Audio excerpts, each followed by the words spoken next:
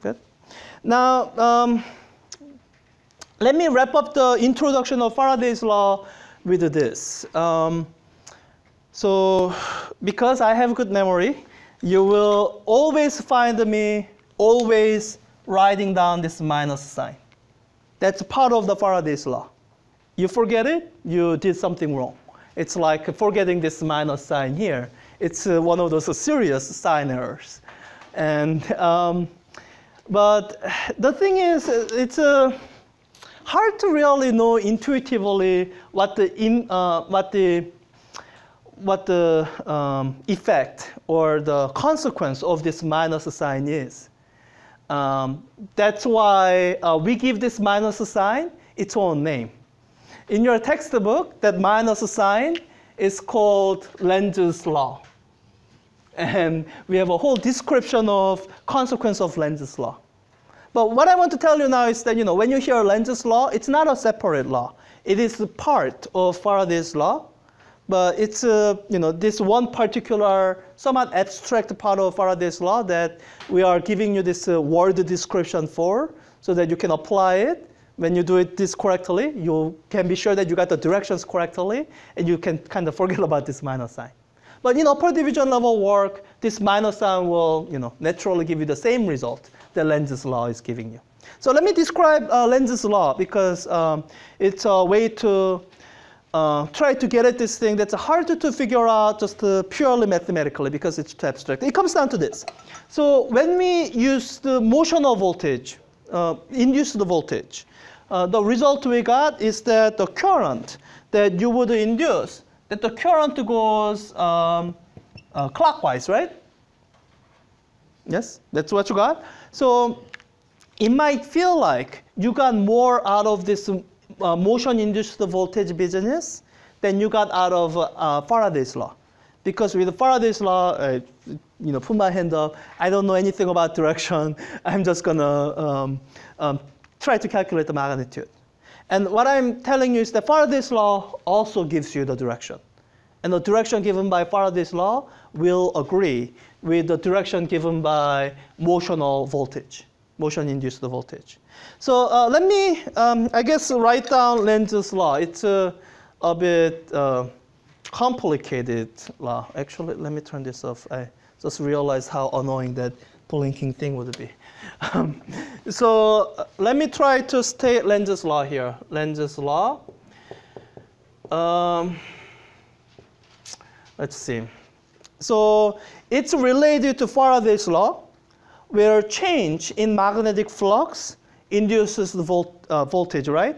And this voltage is going to induce current if it's conducting path, right?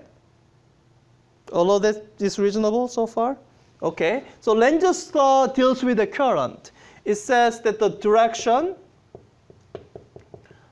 of induced current, that is, the current that you would get from the voltage in Faraday's law, it says direction of induced current opposes the change of magnetic flux that induced it.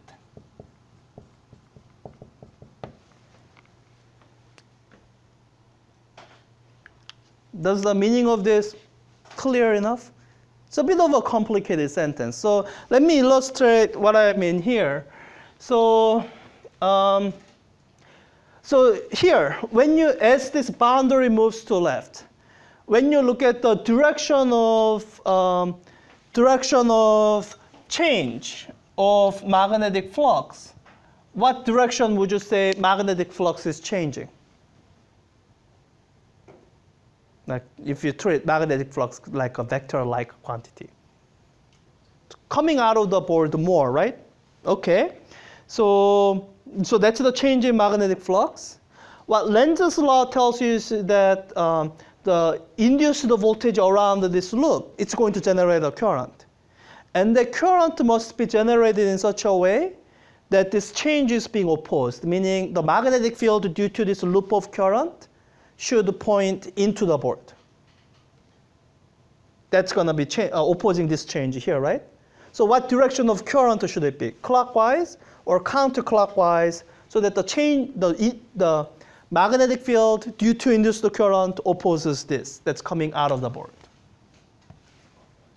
Clockwise, right? So this is a shortcut rule. Clockwise loop of current, magnetic field points into the board. That's the same direction we got with the motional voltage. Yeah, and actually this Lenz's law, it makes a physical sense. In fact, if it was the other way, you would get a really absurd result. Let me show you why. So let's go back to the initial picture for motional voltage, and well, I'm not gonna get to all of it. So, but I think I can demonstrate a demo. I'm not gonna be able to get to motor. That will be some of your lab, and we'll maybe talk about it a little bit more later. So this clockwise current, it was set up by this loop that's moving to the right, right? Now, I want you guys to think of the force on this loop, not because of this velocity, but because of this current I that's flowing in this loop, clockwise direction. So what direction is the force on this loop due to this current?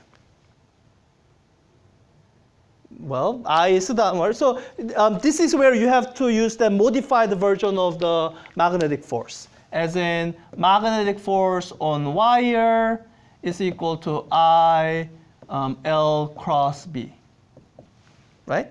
So, direction of current cross B. So direction of current cross B. What direction is the force? To the left, right? So because of this current here, there is going to be, how do I draw this? Sorry, this is getting very cluttered. Because of that current, there's going to be a leftward magnetic force. What does that do to this initial velocity that it had?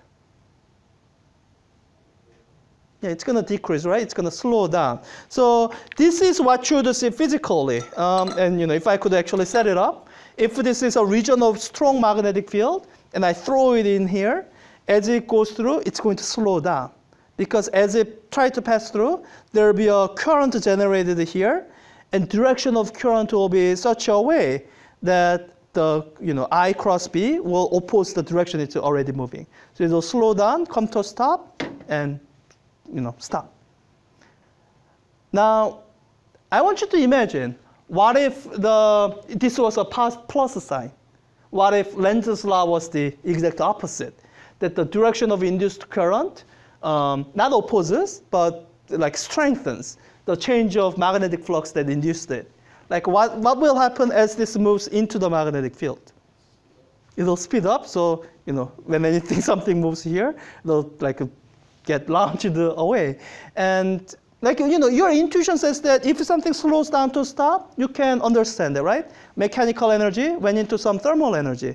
In fact, if you have a current flowing, it has resistance, you're going to get Joule heating. So it makes sense that you're going to lose mechanical energy. The other picture is just an absurdity, where if it just takes off, where is that energy coming from? And this is the way that you can understand something called eddy current. So let me actually pass this around. Oh, I don't have, well. So I'm going to pass it around. Because there's not enough time per person, I just want you to flip it up and down to see how it behaves as it's, I need one of these. Yeah.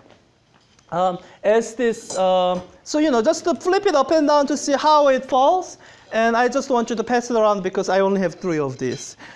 Maybe I should get more. So what I want to show you is that, this is just a copper tube. There's nothing special about it, just with a hole here so that you can see what's inside. And inside the copper tube are 2, so these are 2 pieces of silver things. One of them is magnet, and the other is not. I have this oscilloscope here, so I can figure out which is the magnet. Okay, this is the magnet, right? This is just a piece of iron. And with this piece of iron, you see that there's nothing special about this. I dropped this. So with this piece of iron, I just drop it, and like just drops through, nothing special. Now, something special happens with the magnet. So when I drop this magnet, it takes an awful long time to drop. I mean, this is copper. Copper is not ferromagnetic. It doesn't actually attract the magnet, but the magnet, so this is losing mechanical energy. As it falls down, it has some potential energy here, but by the time it drops down here, well, it doesn't have any more kinetic energy. Whereas when you look at a piece of copper, so a piece of iron, it's dropping down fast because the potential energy is turning into kinetic energy. So the explanation for why this happens is because of Faraday's law. It's because of Faraday's law and Lenz's law.